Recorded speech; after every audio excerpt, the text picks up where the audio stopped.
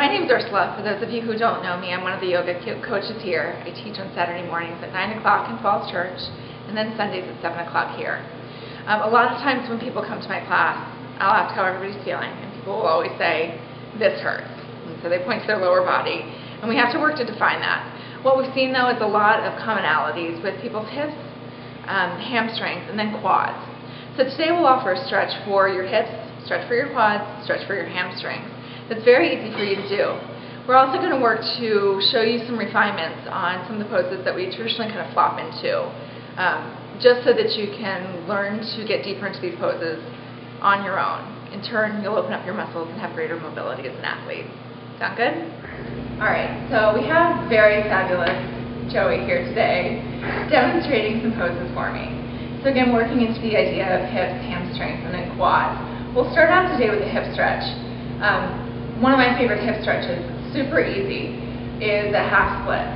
So half splits is something that people kind of flop into, think that they're working into it, but then wonder why their mobility doesn't change. We'll show you some refinements today on how you can get into that with a little bit more skill and a little bit more technicality and return the investment on your mobility for your time. So Joey, if you want to step your right leg forward to a lunge, we'll start off in a low lunge. So right foot in front of you at a 12 o'clock position right here. Yep, there you go. Alright, so from here you'll begin to straighten through your front leg. So straighten your right leg, hips go back, straighten your leg, there you go. For a lot of CrossFitters, hands don't necessarily meet the floor. So from there what we'll do is we'll grab one block, we'll grab the other block. We'll place this right next to our hips. And our blocks have 3 different levels. So they've got a shortest level, here, medium level, and then tallest level. A lot of people may need to go for the tallest level. It's totally fine. Nothing magical happens when you reach your hands to the floor. You can play with blocks to get you deeper into this. So pull your hips back and wiggle your front leg out so that your front leg is totally straight. Nice. You're stacking your hips over your knees. So if you see here with Joey, he's got his hips over his knees. But what you'll want to do on this side though is draw your left hip forward and your right hip back. And then from there reach forward with your chest. Press your chest forward and then bend at your elbows and fold over your legs. Bend your elbows and fold over your legs. Nice. Keep your legs straight. Keep flexing the toes towards your face. Lengthen through your spine. Press your heart forward. And then bend your elbows and fold deeper. Melt your chest towards your thighs. Keep your hips stacked over your knees, even if it means that you don't go as close into it. Take another breath in and breath out. Feel a little different than what you're used to? So Joey, come on off the blocks for a little bit and show me how you would traditionally get into this. So if you're just doing this in the gym, a lot of times what we see is people's hips go back closer towards their shins and they're like, oh my god, this is a hamstring stretch, I can hang out here forever. It's not the case. Get into this with a little bit more support and I guarantee you'll get a deeper stretch out. So from your splits, a really easy thing that you can do is transition right into pigeon.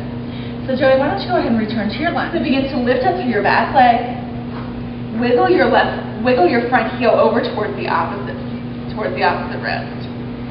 You'll wiggle it over to a point where you can just melt down. We can remove the blocks here. Yep, remove the blocks. Wiggle that down. Alright, so a tendency that we have is for people to have a whole lot of space between one hip or the other. A lot of times what we see is this hip rolls up. Our goal here is to roll that hip down and to give us as much space in the back leg as we can. So a lot of people kind of stop here in the rough form of the pose and think that they can hang out here forever. But this doesn't necessarily do anything to help our mobility. What we want to do is refine this pose a little bit more to increase our mobility and increase the investment of your time on your body. So from the rough form of the pose, what we want to do is straighten through the back leg a little bit more. Find some space back here.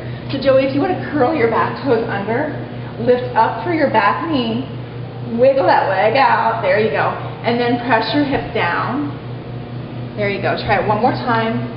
Curl your toes under, lift up, press down.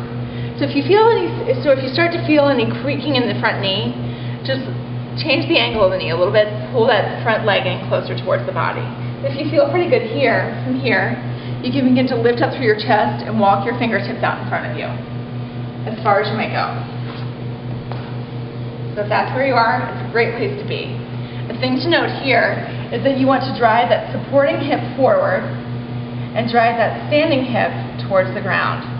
There's a lot of space here, no problem. Grab a block, grab a blanket, whatever you've got handy, place it right there to give yourself the support. So by doing this, by getting into a more refined shape of the pose, you'll be able to open up your hips a little bit more by externally rotating that front hip. In turn, you'll be able to increase your investment of time and your body's mobility. Why spend time on this if it's not going to do anything for you? Take the time to get into the pose correctly, and I guarantee you, you'll feel a world of difference. So the other part of the lower body trifecta is quads. So we've done hips, we've done hamstrings. Let's work into a really easy but effective stretch for your quads. So first stage of this is to sit back on your heels. If you're like me and you've got really cranky knees, stay here, or if this is too much for you, take a trusty block at home. It can be a book, place it between your feet, and just sit your hips back. This alone is going to open up the fronts of your legs, open up your quads. If you've got the space in your knees and want to go a little bit deeper into this, you can work to separate your feet. So keep your knees close together, Joey, but separate your feet out and roll the flesh from your calves open. So you've got a little bit of space to sit your butt cheeks down onto that. From there, you'll begin to lift up and walk your fingertips back. You'll feel your thighs start to open up. If this feels good, you can drop down onto one forearm. You can drop down onto the other. You can maybe rest your whole back onto the mat. If you see your knees start to lift up like this, just come on out of it. You're getting enough of a stretch as it is back here. So come on back into it for just a moment. Feet are out, knees are touching. Walk back. Yeah, there you go. Still a great stretch. If you look at the pain on Joey's face, you'll see it's actually working. So really easy stretch that you can do at home, you can do for 5 minutes. It's going to make a world of difference with your legs. So what we've done today is unlock the keys of your lower body hurting. So it's not everything, but we've given you effective stretches for hips, hamstrings, and quads. Hopefully with doing this with some precision and a little bit more skill, you'll be able to find a little bit more mobility in your legs and in turn be stronger and more effective as an athlete. Come check out yoga. We're here about 5 days a week. Love to see you in our class.